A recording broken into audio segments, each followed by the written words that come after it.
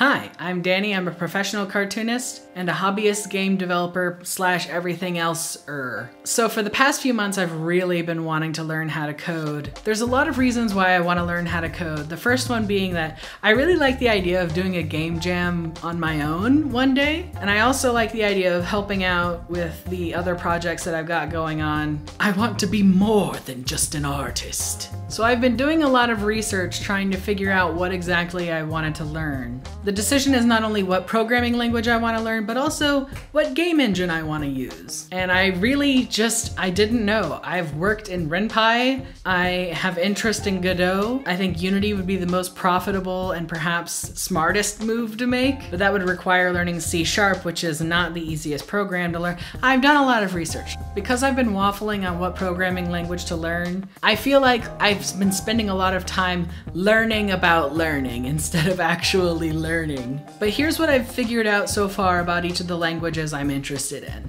The programming language family tree, as I understand it, is that shit started popping off in the 1950s when computer science was becoming the hot new thing to do. And where it starts being relevant to me and making games is C. And C, I know basically nothing about. I know that C++ is an iteration on C. Do I know what changed? No, I don't. So coming off of C is a bunch of different stuff. We've got something I'm actually interested in, which is Python.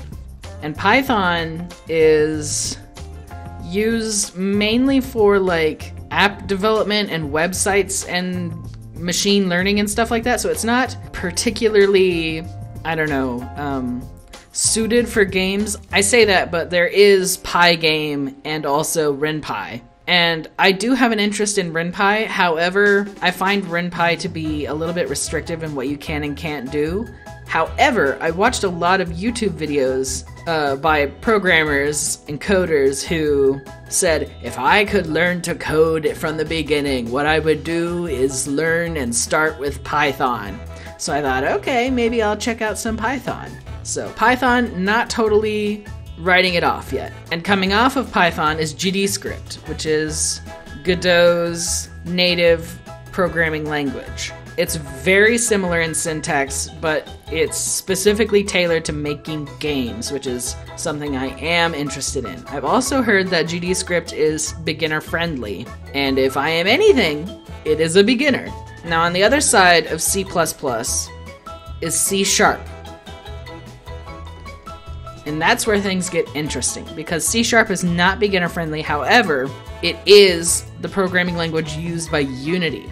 And Unity is like the key to the big bucks, you know? Like, if I could learn Unity and C#, my job opportunities, if I wanted to sidestep into video games, would totally just explode. So I'm going to outline this in red because it's really the smart decision now. Also coming off of C#, or the C family really, is Game Maker language, which is the native programming language of Game Maker Studio 2. I have an interest in Game Maker Studio 2 because who doesn't want to make the next fucking Undertale? So which one am I gonna learn? What am I going to invest time and effort into? I think because I'm a follower and I want to do this right, I'm gonna start with Python. In you go. Let's learn. So I settled in to learn Python. I queued up probably the most watched Python tutorial, Python in 1 hour, and I just got started. Opened up Visual Code Studio, I took notes, I listened, I paid attention, and my god, it was so dry and so boring. I didn't feel like I was really learning anything. I don't even know, like it was so not a fun experience. And I mean, I know learning doesn't have to be fun, but this was so... And then it started getting really deep into math, and I was like, I don't know if I'll ever even use this. I should clarify, the tutorial was very clear and very well done. It was just not a good fit for the way that I learn things, so you know what? Python, I don't know about that. Maybe never mind on Python. All right, you know what? Let's take that out. That's not gonna work anymore. So Python has been eliminated. Goodbye, Python. I did like the syntax and grammar and like layout and setup of Python. If you watch my other videos, you know I'm doing a self-imposed game jam with some friends, and the program that we're using is Godot. So you know what? Maybe I'll try Godot. Let's try Godot. In you go, Godot.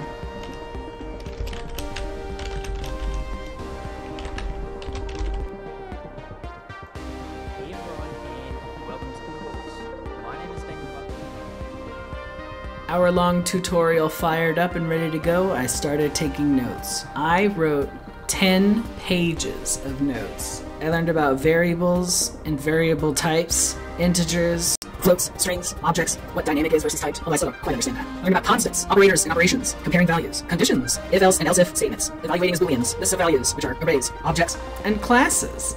I don't know if I can say I retained that information just yet, but it was a start. And it didn't start to click, but I was having fun, and that set me on a path. A path to finding GDQuest. GDQuest came to the fucking rescue. I don't think I've ever followed like an online tutorial that I understood and parsed as well as I did the stuff made by Nathan. Dude, thank you so much. But here's the real kicker. I had something in mind. I wasn't just following tutorials. I wanted to build a character creator. I wanted it to be able to fully customize the color of the hair, the eyes, and the skin. I wanted different hairstyles that you could flip through that would remember the color. I wanted different mouths, different noses, different eyes. And I wanted the game to be able to remember the player's decisions when designing their character and have that apply to the character sprites going forward. I worked on this for a week, and after about 12 hours of studying and experimentation, I had something to show for it. I've been following so many fucking tutorials. So many. And I think I managed to build up a working scene here that I'm pretty proud of. So I've got the player and buttons to color pick the hair, the eyes, and the skin tone. And I've got these buttons here, which are these, and they are listening to signals for the color, the scripts and the color nodes. So let me play it for you. So we've got our player here. My computer recognizes it as a game, so this fucking NVIDIA thing shows up. But so I can change the color of the hair, which also changes the color of the eyebrows. I'm very proud that I was able to do that. For the eyes, you can see there's a little shine that is also receptive to the color of the eyes. That is because I made an entirely new child node for just the highlight and then wrote just a tiny scrap of code that makes it transparent. So you've got a nice lively, instead of like a flat eye, it has a bit of a highlight. And then you can change the skin tone. What I want to do now is make this prettier and also somehow make it so that these color pickers are smaller, like just this, and also up here. Like, I don't know why they're all spawning down here. I've got no idea why it's doing that. And yeah, I want to make this look a little bit more like my mock-up. I also want to make it so that the player can input their name and stuff like that. Like, I'm trying my hardest, but that's what I've got so far, so thank you for watching. I am now clocking in around 15 hours of learning Godot, and here's what I have to show for it. As you can see, I've organized things as best as I can. I've got the character creator scene, and inside of that I've got the camera, the color picker buttons, the player. I've got all of these buttons with signals going to the correct scripts. I've got an artillery of different facial expressions. Let me show you. Here's what we have, which is pretty much where we left off. I can choose the skin tone, the eye color, the hair color. The eyebrows are on top of the hair, my bad, I'll fix that later. But you can also change the nose.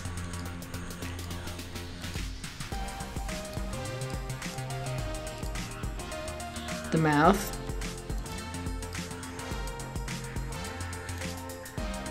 the hair.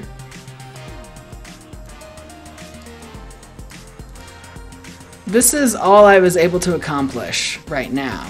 Basically, everything that I've done is beyond the limits of what I understand right now. This was absolutely an intermediate affair, and as a beginner, it was pretty lofty of me to even try this. I'm very happy and satisfied with what I was able to do, but it was a lot of work. I could not figure out how to make the save system work. I think I put the, let's see. This is as far as I got into the save system. So we've got class name, character, extends resource, export variable current hair, and then export variable current hair color. There was an error. I did not understand the error. I got rid of this line, and then this one showed up as an error as well. So I think all of these are an error. Don't know why the hair is working. I don't understand pretty much anything about what's going on. As you can see, I barely, this isn't even scraping the surface. This is like looking at the surface and then holding a scraper. And even that was too much. But I'm pretty proud of everything that I've done and the fact that I actually understand what I'm reading, like when I go through everything. That's really cool. I do think that I bungled up the code a little bit when I was trying to implement the save system. It's all messy now, and it still works, but I'm not happy with what is going on, and I think I need to learn a little bit more before I go back to it. In the next installment, I think I want to focus more on basic game stuff like UI screens and importing character animations and things like that. But I'm also not ruling out the idea of spending next episode, you know, playing around with Unity or Game Maker. It's probably not a good idea to learn more than one programming language at a time. But you know, I'm a special kind of guy. Maybe it would work out for me. Probably not. No. Thanks for hanging out with me while I try to teach myself a new skill. And thank you especially to everyone who has made a Godot tutorial. You're a hero. All right, see you next time. Bye.